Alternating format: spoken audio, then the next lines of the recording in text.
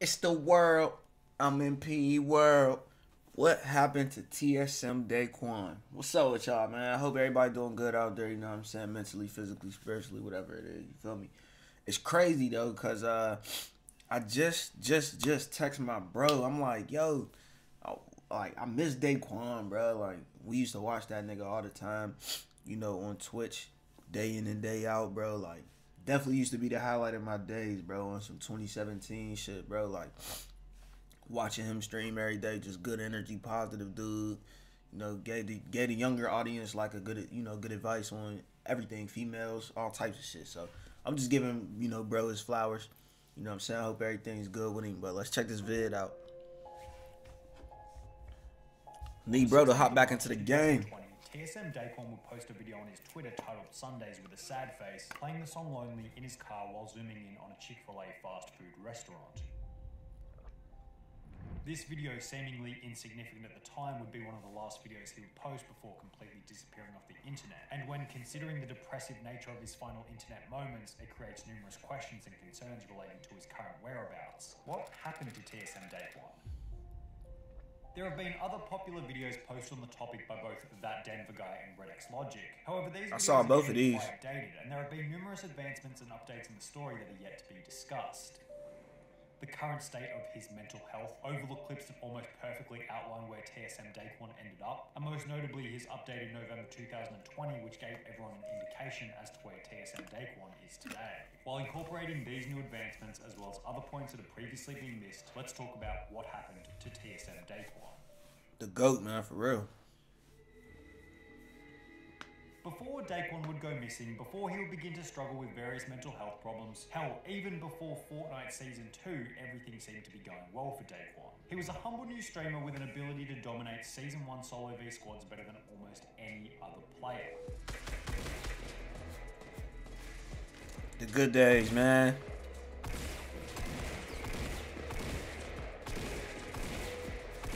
The good old days, bro. He had learned his skills by playing other various games such as Destiny, Black Desert Online, and most notably, Guns the Duel. When Fortnite came out, it was a game whose skill set was very similar to a game I played in the past called Guns. You guys. While playing solo V squads in the first month of Daequan's streaming journey, he would accidentally leave Phil on, which would result in him being queued up with popular streamer Decoders. I left Phil on accident, and I got into Dakota's game. Decoders and Daequan would perform extremely well together in that first game. I got 16 kills, he had a ton. We slayed out, so I was like, dang, this guy, he taught me, like, he was doing crazy pyramid strats, I remember it, man. Leading them to add each other and ultimately become good friends. Daequan and Decoders would then go yeah, on to squad win fill on, 27 squad games in a row, beating the world record of 26 that had previously been set at the time. Decoders, who was already a popular streamer at this point, noticed Daequan's skill and would ultimately invite him into the Fortnite Invitational competitive scene. The first Fortnite skirmishes that were going on, like the practice ones, I got him into it because I was like, dang, this guy's super good, you know? And I think he could really give people a run for their money, so I got him invited to it. Daequan will go on to win many of these competitive games. Let's go, baby! What I told y'all! What I told y'all! Facts. Let's go! It's nothing, baby! And considering these pro matches were being played by other large YouTubers and streamers, Daequan would receive passive exposure and begin to get recognized as one of the best players in the content creation sphere, while simultaneously getting a reputation for being the founder of the double pump strategy. He was Facts. the originator of the double pump. Like, nobody was rocking double pump at that point. Daequan literally came in and just double pumped. They had to nerf that shit, yo. Let's go, baby. Let's go. You don't know about the W key, baby. This ultimately led his streams and videos to grow in size, and Daequan would receive a whopping 1.9 million views during his first month on YouTube, providing him with the status of instant sensation. This would turn into 4 million the next month, then 10 million, then 20 million, displaying his continual ability to grow in popularity. Daequan stood out from the crowd not only for his skill, but also for his bizarre sayings while playing the Yeah, game. fact. Come here, boy! Come here, gold, boy! What are you doing, brother? My ground now! This game's trash. Hey, brother, what do you mean? I don't care if they're tall or skinny. I want them toes, yeah. Then, only The 4 good months days, into bro. Daequan's content creation journey, he would break the world record for the most kills in a single game. No! which cemented him as one of the best players in the history of Fortnite. This increased his viewership once again and would give Daequan the ability to play with other pro players such as Ninja, High Distortion, and Pokimane. Look at that. Easy points, girl. Let's go. Oh my god, we did it! His increased status led Daequan to be invited into TSM, forming a team with Myth and Hamlins while also moving into a streamer house together. Chef Myth. Chef Daequan. And Chef Ham Sus. The hell? Okay, really? All of these elements continued the exponential growth of TSM Daequan, leading up to a peak in August 2018 where he would receive 68 million views, and Daequan seemed to be happier than ever. I'm the type of person that's like, I'm just happy to be alive. Not a lot of people are like that. Just happy to be alive. However, it would be in this same month of August 2018, after hitting his peak in viewership and becoming comfortable with his fans, that TSM Daequan revealed some details about his past, giving us an indication of where he might end up in the future. And then I got extremely sick, bro. Like, I got extremely sick. I was sick for 3.5 years. Like, very, very, very sick. On the 14th of August 2018, TSM Daequan would upload a video titled Daequan, Depression and Sickness, explaining that in the past he struggled with an unknown sickness that caused various symptoms, rendering him unable to function as a normal person from day to day. At all times, it just felt like I was being stabbed in my stomach. I had been to so many different doctors, so many different specialists, and like nobody could tell me what's wrong with me, right? This unknown sickness caused Daequan to cease both employment as well as exercise, stating that he was unable to do anything besides sit in his room for 3.5 years. I had to quit my jobs. I couldn't dedicate to the schedule or anything. You know, I literally couldn't do anything. I couldn't go to the gym anymore. I couldn't hang out with my friends. I was literally just sitting in my bed. Following this, Daequan got extremely depressed because the sickness had gone on for such a long period of time. 3 months went by, and then 6 months went by, and then a year went by.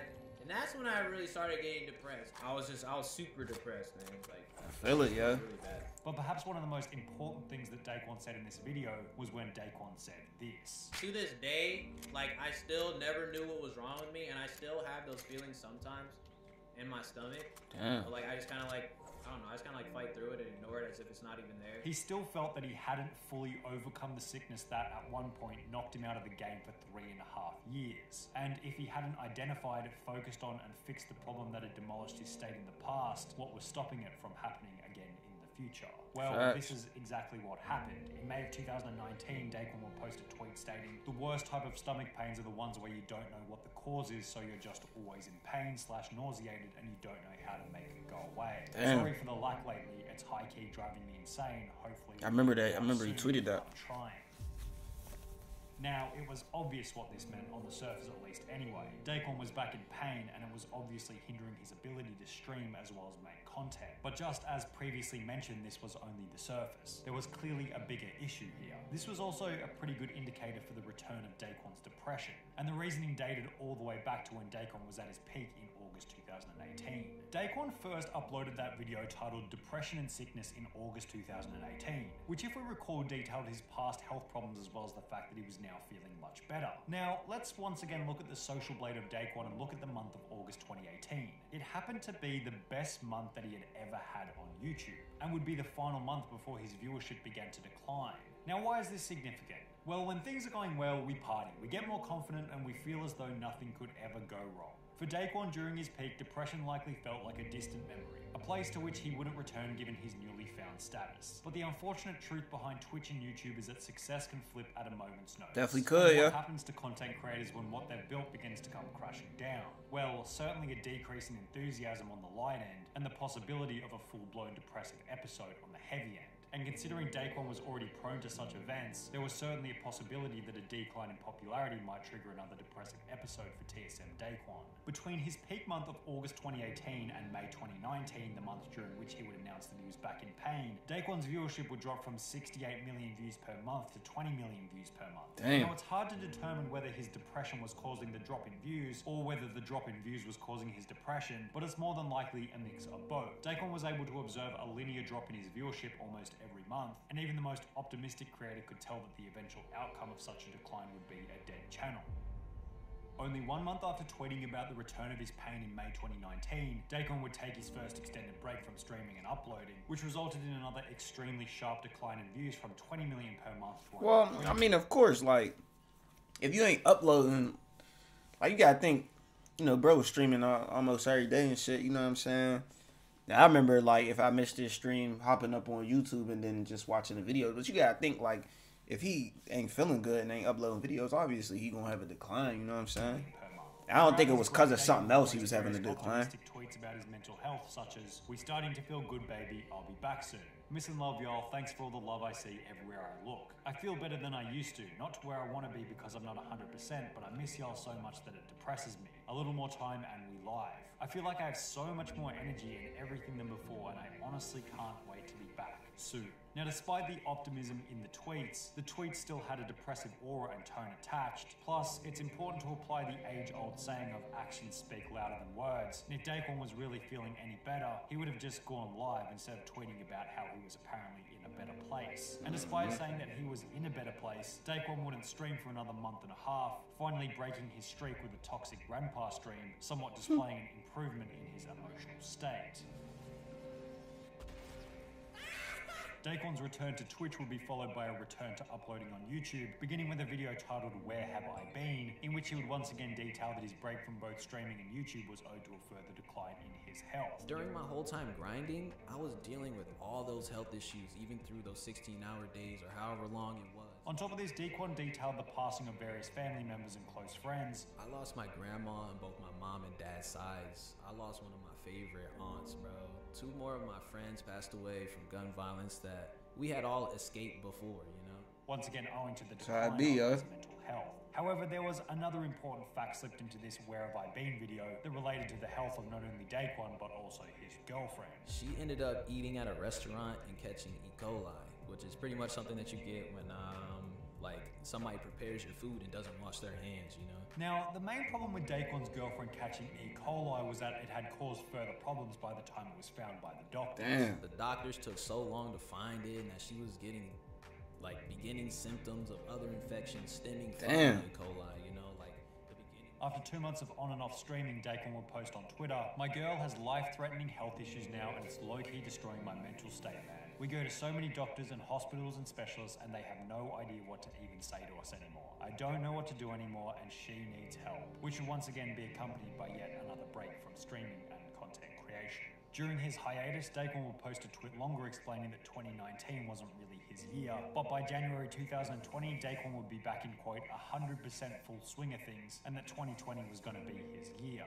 However, And then you know what came? came. A scenario where his actions would not match up with his words. Daequan would not even post a single video in January 2020. He would simply continue his break and not post a video until the 26th of February, almost a quarter of the way through the year. Not only would Daequan take 2 months to post his first video in 2020, this would be the only Fortnite video he would upload all year. As in March, he would upload a singular Warzone video, post a tweet about not having any toilet paper, and completely disappear, the point at which many consider Daequan to have quit content creation. Daequan's disappearance this time would last 8 months from March 2020 to November 2020. At the end of his 8-month hiatus, Daequan would post on both Twitter and Instagram stating that he was feeling better than he had in years, always thankful. Daequan was back. He was feeling better than ever. Was this the return of TSM Daequan, the famed Fortnite streamer? Well, still ain't seen him. Since Daequan posted this 4 months ago, he hasn't streamed, made any videos, or posted anything else on social media. And I think the hard reality we all have to accept is that Daequan often talks about feeling better, or that he's back on the mend, or this year is going to be his year. But as mentioned earlier in the video, he seems to be somewhat notorious for saying things that rarely match up to his actions. For this reason, Daequan stating that he's feeling better than ever could just be another statement to bring comfort to his fan base, similar to his tweets in June 2019 that preceded a hiatus, showing that they really weren't all that true. Now that's one reason for why Daequan might be yet to return to streaming or content creation. The things he has said simply don't align with how he truly feels, and he's not in a mental position to return to content creation for the time being. Because of the way that I was feeling, like I never felt like streaming or anything. However, here might be another reason as to why Daequan is yet to return to content creation. What's that? It actually has to do with the game Fortnite itself. Hey, that's I just just butt miss now. the feeling of waking up, so ready to play a game that I fell in love with, and I haven't had that feeling in a very long time. Facts. I started to dislike Fortnite once I started playing pro. As mentioned, by late 2019, just before Daequan would disappear off the internet, he mentioned that he didn't even enjoy playing Fortnite anymore. And considering that was over a year and a half ago now, with many people stating the game is now worse than it was back then, what incentive would he have to return? Perhaps one of the main issues is that Daequan simply wouldn't have a game to stream if he were to return. We see this with people like Ninja who's playing Valorant and Tfue who's playing Minecraft. Once they got bored of Fortnite, they kind of went into limbo and just... I've definitely seen Tfue on Minecraft doing speed runs, man. I feel it though, bro. I might want to play Fortnite every day. Stream whatever because they knew they had to stream something. But if Daequan doesn't have to stream, then perhaps without a game to play, he's just deciding not to stream at all. And the reward from streaming a random game simply just wouldn't be worth the pain that it puts Daequan through. The most likely reality is that it's probably a mix of both for TSM Daequan. A decline in his mental and physical health, as well as a lack of desire to play Fortnite once again. And until Daequan gets himself out of the rut that he's in, it's unlikely that he'll return to content creation anytime soon. However, the best thing is that TSM Daequan got out of this before, and it's likely that he'll get out of it once again. He even had some excellent advice for his own scenario. The worst thing that you can do is let whatever situation you're going through hold you down, bro. You gotta... And I think we're all hoping that Daequan takes on some of his own advice from back in the day. You gotta WT up out your situation or you're always gonna be like that. Because it's safe to say that seeing a return from the great Daequan Loco would be a benefit to everyone on the platform. No matter how you feel, no matter how depressed you are, bro, you gotta chase something. You gotta move towards something positive. And that's literally, literally the depression is just gonna consume. Damn, man. I'm hoping, wishing the best for the boy Daequan, man. I know he gotta feel the universe colony, man. We think about that boy. I even went on his Instagram. Y'all, I swear it's crazy. I just was talking to my boy about Daequan. Like I said, and this video just popped up, bro. It's so weird, bro. It's so weird how shit like that happened. But I was looking on his Instagram and like, there's people commenting like 5 minutes ago, 6 minutes ago, 7 minutes ago, 8 minutes ago, just in order. Like, bro, we miss you, we miss you. So shit, man. Hope everybody taking care of themselves out there mentally and everything. You know what I'm saying, man? Because it do be like that sometimes. Facts, man. But you just gotta keep pushing forward out here, man. Until next time, Mitch. The word.